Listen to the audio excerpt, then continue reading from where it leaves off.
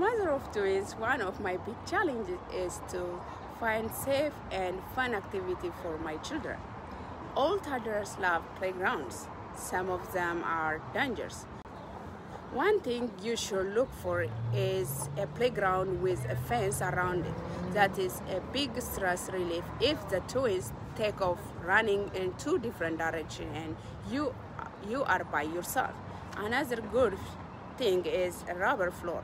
Most playgrounds have wood chips and little kids love to put them in their mouths. A rubber floor is safe without the choking hazard. Today we are at one of our favorite playground with two things. It is safe and less stress for me.